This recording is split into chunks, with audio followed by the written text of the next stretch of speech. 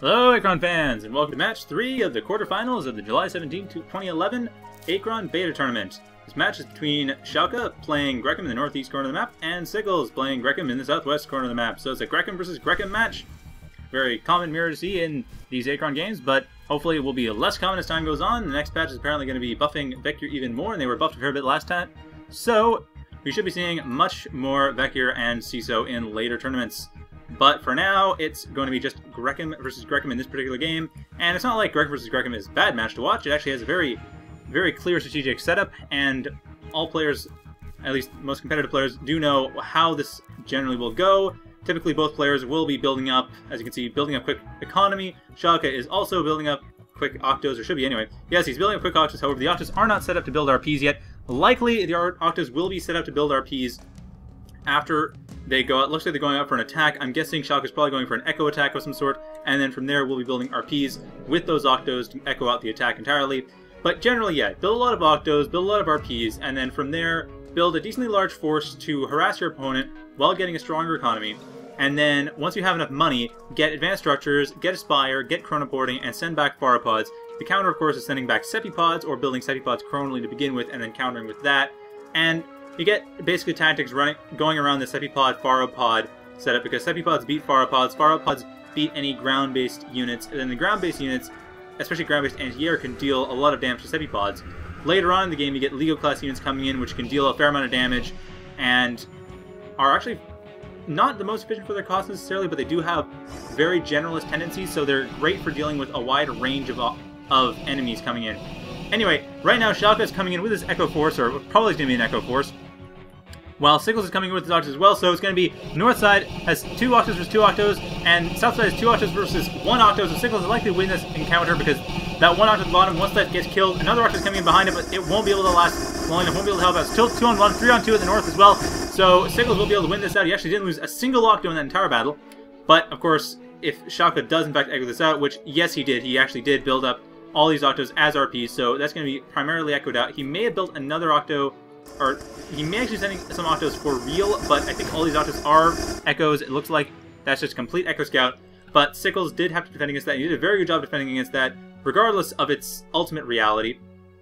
Siccles, on the other hand, about a minute up, still defending, doesn't realize it's an Echo Scout yet, but likely he's going to figure that out very quickly, and doesn't really care. Assuming it's an Echo Scout, he's now sending his Octos to the west expansion to try to build up there as well. So Siccles is going to get a very powerful economy, as he often does.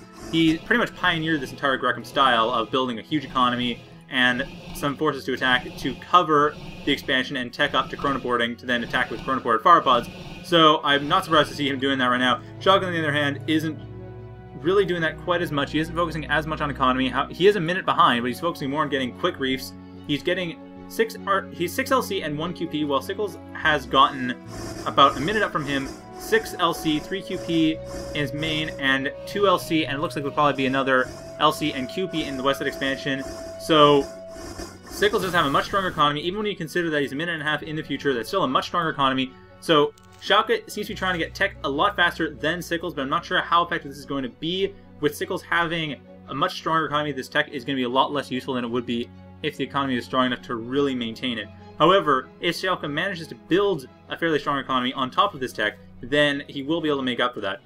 However, in general, Siccles has been typically a lot stronger at this sort of game than any other player so far. So I'd say Siccles is really doing a very good job. Shalkka's going to have his work cut out for him to get out of this right now. Siccles has actually started to build up... oh wow, he's built the northwest expansion, so he's built up Shalkka's natural as well. So Siccles is really taking the west side of the map by storm.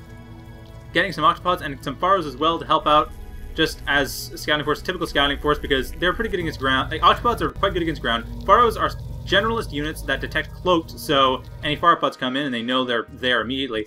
And advanced structures has been upgraded as well. Siccles is about 2 minutes up from Shalkka. Shalkka is able to build advanced structures, but he hasn't actually gone out and done that yet. He seems to be a bit more focused on trying to figure out how to get up his base, protecting his base, setting up Pharos, setting up for... I'm sure exactly what's setting up. He is lifting up as far as... You notice he's getting a lot of his progen units to stand up and be used for other things. He's doing this largely because he's trying to make sure that he has somewhat causally independent units, so it's a bit unclear to the enemy which units were used for progeneration and what the ultimate progeneration triad was by changing the progen triad throughout. I'm not sure I actually support this idea, because the thing with this, it does take more attention, and the units that are used for the Progen Triad are still causally dependent, so if the correct Progen Triad is killed earlier in the past, it's still going to be an issue. Those later units are not truly causally independent. It's an interesting idea, but I really don't... I don't agree with it, to be honest.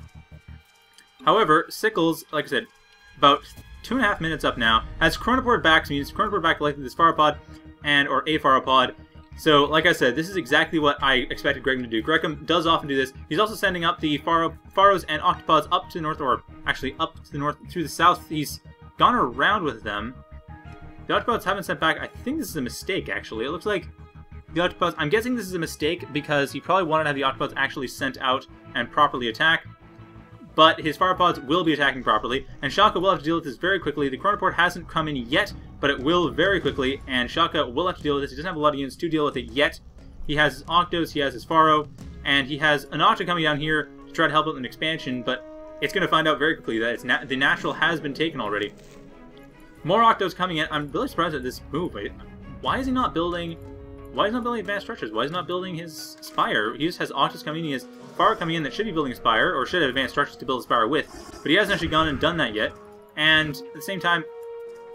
Well, actually, no. 3 minutes up from here, but at the same time, a Pharopod will be attacking Shalkka. Siccles, about 4 minutes up, is actually building more Sepipods, building more Pharopods. He's likely to be chronoporting back units very quickly. Shalkka sees that there's a lot of units coming in. There's a Pharo coming in, or Pharopod coming in. His Pharos can see what's going on. He doesn't have any Seppies up yet, though. He will be getting more Pharos to help deal with this, but he hasn't actually gone and dealt with this yet. The 2 Pharos will probably be able to deal some damage to the Pharopod, but they aren't dedicated anti-air units. However, they are also not the main targets of the Pharopod. If you notice, though, the Pharopod is dealing a ton of damage to the Pharos. One of the Pharos is dead. The other Pharo, 2 more Pharos are being built. The Pharopod has been destroyed. So the Pharopod didn't manage to deal a huge amount of damage, but that's still quite a bit. Siccles has jumped back, double-check what's going on. He sees that the Pharopod has been ultimately killed, but he also has more units in the future that he can send back if he wants to. He has a bookmark near the present that he can use. Likely has more units there that he wants to chronoport back, so Shalkka is still going to have a very hard time dealing with this. He isn't really doing too much with these Pharos. I'm surprised. It seems like they're just standing around there. Like, are you planning on doing anything? Getting tech? It almost seems like his units have lost the will to live. Just see, oh no, a far apart from the future. There's nothing we can do. Seriously though, what is Shalkka doing? I'm really quite surprised at what he's doing, and that he's not really building up any tech or anything. Siccles, on the other hand, has been building up quite heavily, and clearly his units still have the will to live. Doing a lot of damage. His Pharopods will be chronoported back, or another set of Pharopods is being chronoported back very quickly, and also dealing a lot of damage in the future, relative future, about a minute down from the present, about a minute up from our position right now. Siccles is going to be sending back a Pharopod, and there we go. So the Pharopod has been sent in. So Siccles will likely be jumping away from this very quickly. And so Siccles kind of gave away to Shalkka that he is chronoporting back another Pharopod, but it is the unplayable past. And Siccles is dealing with an enemy who hasn't gotten chronoporting yet. So Shalkka, really, I'm not sure what he's trying to do to deal with this. He does have some Octos, he has some Pharos set up, but really, I'm not sure what he's trying to do with this attack. He's just jumping around, double-checking what he has, but he doesn't build much to try to deal with this. So I'm very surprised. Siccles, like I said, is dealing a lot of damage, and does have chronoported units coming in. We'll have likely more chronoported units coming in very quickly. And it looks like, yeah, it looks like Shalkka is not really doing much. He has Pharos set up, good detectors, so decent defenders, but he isn't building much. It looks like he's trying to build something, getting a progenitor warning, but it looks like he's trying to build, I'm not sure what he's trying to build, but he isn't able to build anything. His Octo and Pharo are actually standing up right now. Neither of them are in progen mode, so he isn't able to really build anything. I'm not sure if he's trying to build some stuff and these guys just happen to stand up or what, but yeah, it looks like he's not actually building anything he wants to build, which is rather unfortunate. However, he's also not getting tech, which is very surprising. Really, he should be getting advanced structures. So right now, Octopod and Pharos coming in from Siccles to attack Shalkka's base, dealing a fair amount of damage. Actually, going to be dealing a lot of damage because Shalkka does not have very good defenses. The Arcticus is dead. Shalkka has lost his Arcticus. His Triad is being attacked, or was Seppi anyway, being attacked very heavily. More units coming in, and Shalkka really is not dealing with this very well. He hasn't really done anything. Like I said, his units are just standing around here not doing much at all. I'm very surprised at what's happening right now. And so the Octopod is being dealt a lot of damage by the Pharo, but it looks like it will be able to... No, won't be able to kill the Pharo. So the Pharo will be able to defend against the Octopod.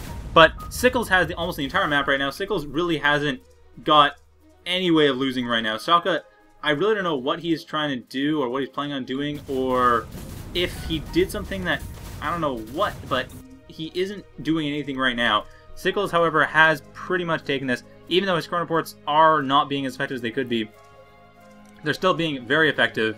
And even the Octopods and Pharos, that dealt quite a bit of damage, put a huge dent in Shalkka's base, and Shalkka doesn't seem to be really dealing with it very well. So the base is, like I said, there is only this Seppi that's progenning, and there isn't really much else going on for him. The Pharos are being able to deal a fair amount of damage, and they are going to be able to deal more damage. It looks like they're focus firing on... Yeah, they're focusing on the forces of Siccles coming in, but they aren't really doing too much other than that. And it looks like, yeah, Siccles is probably going to win this very handily. He has Octopods destroying the last of the RPs quite a bit in the future. Shalkka is looking at the inflatable pass to see what happened, but nothing really has happened. He didn't really build much to have anything happen with. Very surprising. And about a dozen Seppi pods or so up here as well. And Siccles has just decided to GG. I'm not sure what exactly was going on there, but he did lose the match, so that is Siccles' game. So, Shalkka, GG, Siccles, GG. The game is done. So, thank you for watching. A very strange match, but certainly a good demonstration of what Grekim can do from Siccles' side. And I hope you enjoyed that, so have a good night.